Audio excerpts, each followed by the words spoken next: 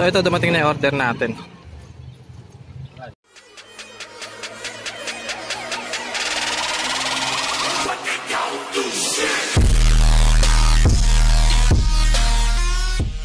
yo, what's up mga tol? Welcome back na naman sa ating channel. So today, ang gagawin natin ay mag-unbox tayo nitong in-order natin sa Shopee. Titingnan din natin kung okay siya at saka kung magiging useful siya sa ating shop. Pero bago natin simulan, kung bago ka pa lang sa aking channel, mag-subscribe ka na, then click the notification bell para mas lalo kang updated sa mga videos pa natin na i-upload soon. So yun, simulan na natin.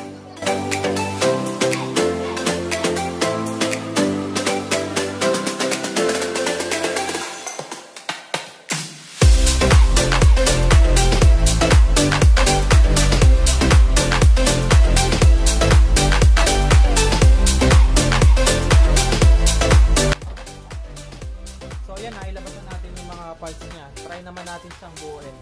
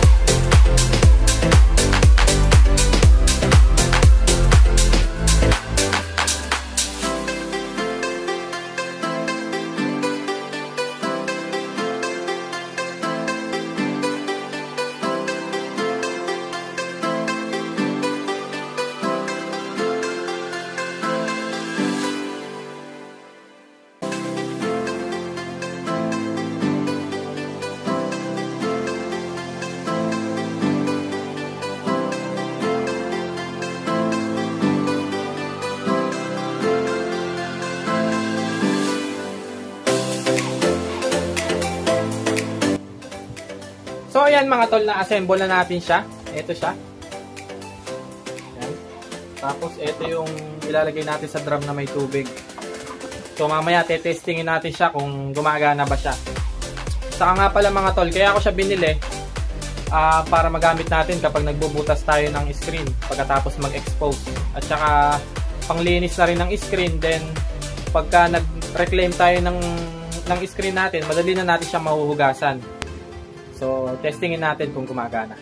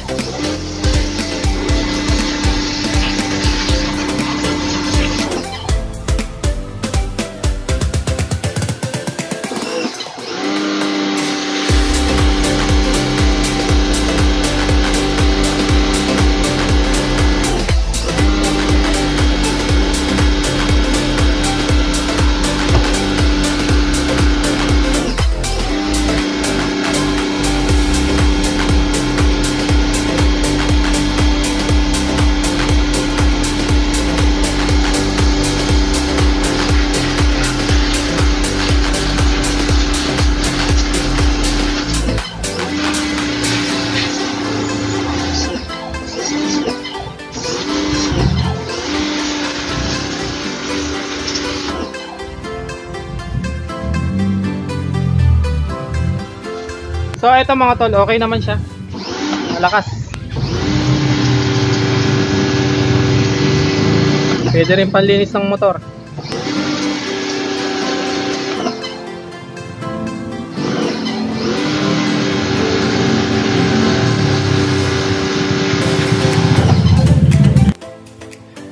So ito mga tol, meron na tayong nakababad na dalawang screen dyan. Nalagyan na natin ng stripper yan. So tatry natin mag-reclaim gamit yung pressure washer natin kung mabilis lang. Kasi dati ginagamitan pa natin siya ng brush, tapos doon pa lang natin siya hinuhugasan. Ngayon rekta na sa tubig na malakas. Tingnan natin kung mabubutas siya.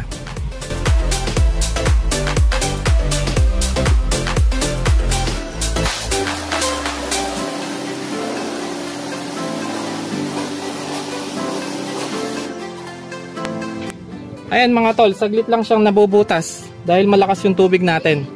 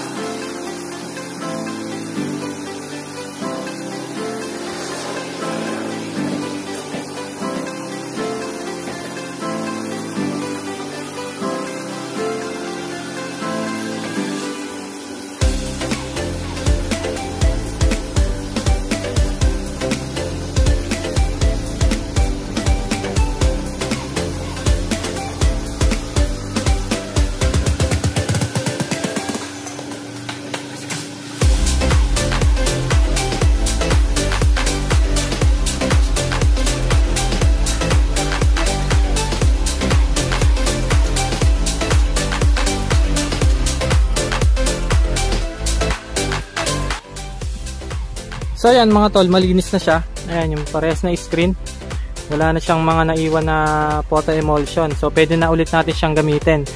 Tapos etong tubig natin, konti lang din yung nabawas. Compare sa dati na mano-mano, nakakaubos tayo ng higit sa isang timba, isang screen lang yon. Tapos binabrush pa natin yung dati, ngayon hindi na. Gamit lang itong pressure washer natin. So yun mga tol, na testing na natin tong binili natin na pressure washer. So sa mga nagtatanong kung magkano ko siyang nabili, 3,000 siya, at saka mayroon lang siya na shipping fee na nasa kulang 200. So Kawasaki yung brand niya, kaya sigurado matibay ito, at saka sana magtagal din. So madalas natin siya magagamit sa pag-reclaim ng screens natin, at saka magagamit din natin siya panlinis ng motor. Tapos pagdating naman sa pagbutas ng design, pagkatapos natin mag-expose, hindi ko pa siya nasusubukan. Siguro pag-aaralan ko pa kasi masyado siyang malakas. Tingnan natin kung kaya din. At sa ngayon kasi okay pa yung ginagamit natin na tubig na galing sa gripo. Okay pa naman yung presyo. Maganda pa rin yung kinakalabasan ng design natin. Okay pa siya, kaya dun muna tayo. So, yun mga tol, hanggang dito muna yung video natin. Don't forget to subscribe mga tol. Maraming salamat.